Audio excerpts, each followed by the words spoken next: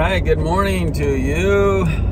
This day I am having to post this in a different way on YouTube for our devotions, and I'm obviously in my truck. My computer died is what happened, so I didn't bring a cord to charge it.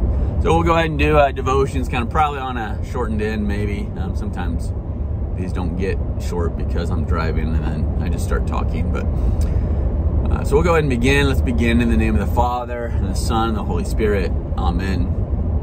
And beginning with what Luther suggests for us to do. I'm just kind of following that catechism. We will go ahead and begin with the Lord's Prayer.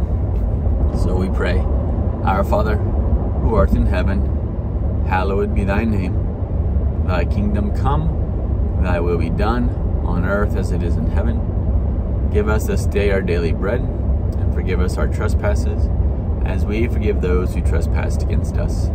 And lead us not into temptation, but deliver us from evil. For thine is the kingdom, the power, and the glory, forever and ever. Amen. And we confess the creed. I believe in God the Father Almighty, maker of heaven and earth, and in Jesus Christ, his only Son, our Lord, who was conceived by the Holy Spirit, born of the Virgin Mary, suffered under Pontius Pilate, was crucified, died, and was buried. He descended into hell. The third day he rose again from the dead. He ascended into heaven and sits at the right hand of God the Father Almighty. From thence he will come to judge the living and the dead. I believe in the Holy Spirit, the Holy Christian Church, the communion of saints, forgiveness of sins, the resurrection of the body, and the life everlasting. Amen. As we continue, our devotion is on the first petition of the Lord's Prayer. So you have the introduction, which is Our Father who art in heaven, or Our Father who's in heaven. And we spoke about the meaning yesterday. Today, the first petition, the first thing that we are asking is hallowed be thy name, or holy be your name, and which is an interesting thing to ask. Our meaning is going to remind us that God's name is certainly holy in itself, but then we pray in this petition that it may be kept holy among us also.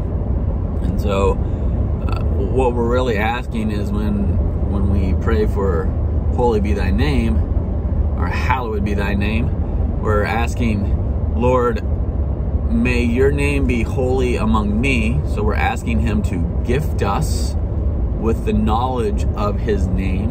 And so second commandment stuff, and really how that happens, how he gives to us his name to be holy, is third commandment stuff, which is through his word, desiring his word. So Lord, holy be your name. May we desire your word so we may know who you are and what you have done for us. And so there's a lot here in this first petition.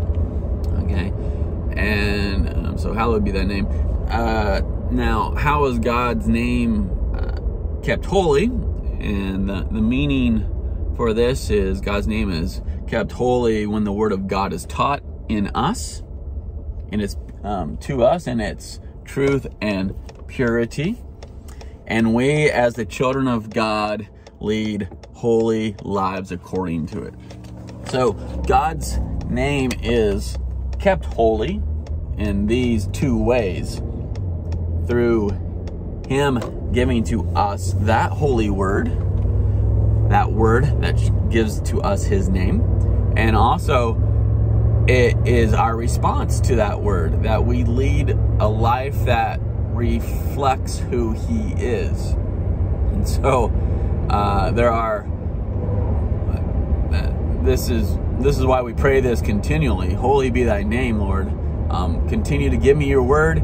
And secondly, Lord, please help us reflect your word and the name that is given in that word.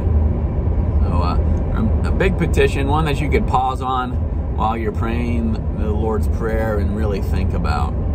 So hallowed be thy name. We will continue now with our morning prayer. I believe it's Luther's morning prayer. And you would think I'd have that memorized.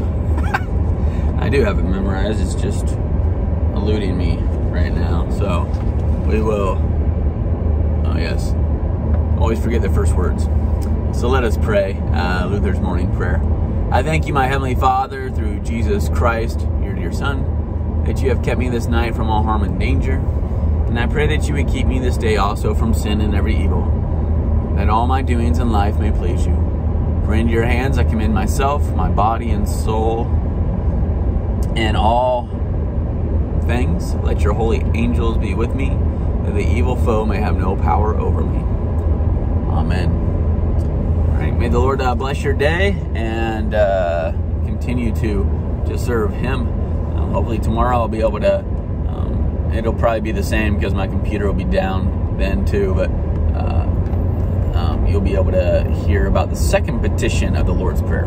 Have a good day.